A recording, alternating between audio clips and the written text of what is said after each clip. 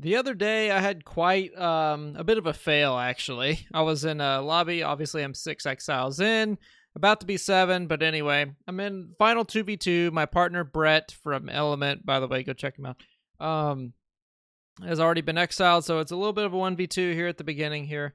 I'm going to put up a great fight, but there are a few shots that I missed that I don't think I should have. But in any case, I should have hit a lot more shots anyway, just from aiming good. So Solar Bear's in the back resetting right here. I'm going to get his Blind Faith buddy. I forget his name. I accidentally run out of mana there. Dr. Troll 420.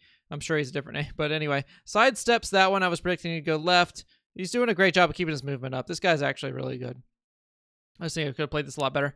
Anyway, lay down the viscosity there just for a little bit of chip damage onto the armor. This chrono rune, dude. It's not that good, okay? It just beats me somehow. All right. Now, he got to reset the entire way. And look at where I start. I'm just going to point this out. Like,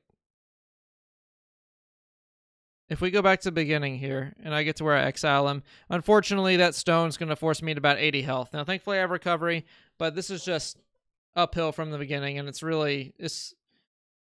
was long, it was arduous, I was tired. All the excuses I can think of. The chrono thing is like so niche, but I should have been able to close the distance and close this out with a little bit of Outbreak. I played a little bit too cautiously for this range, and he's also running focus mana, so those fireballs really hurt, and I'm using all of my movement defensively, which is really hurting me here. That's another point that I need to make use of here. So I opt to go away real quick, threatening the damage, reset. He is going to go ahead and try to exile Brett here, which he does with the drop res. That actually caught me off guard, but I was able to land some free damage for him there. And I actually don't hit. Let me show you this real quick, because this like boggled my mind for the longest time. Look at this. Look at this shot. If I get to the right point. This would have been a kill shot, by the way.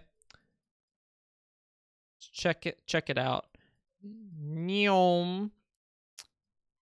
Fireball eats it.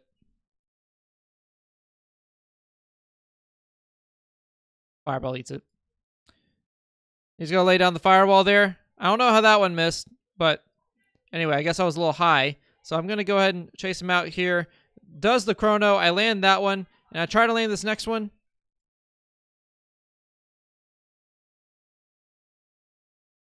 Fireball. Beautiful. So he gets the chrono off. I'm thinking he's going to land right there. Yep. He sees me through he does a great job of tracking me through invis. This man like knew where I was at all times. It was crazy. I somehow missed that one through his shoulder, but it's whatever. Brett's timer runs out. And at this point, I hold on to the shield for too long. This is what seals it out, because I get hit, invis, he sees me, and pop. There I go. Unfortunate turn of events there. I'm a little disappointed in myself, but just look at this shot, man. Like, this would have sealed out the entire thing. Just take a look. Take a look for me, will you? Like, the fireball misses.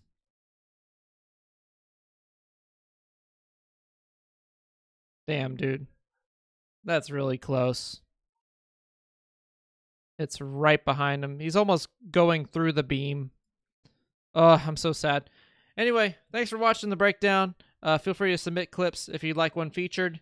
Also, feel free to like and subscribe. Do all the YouTube thing.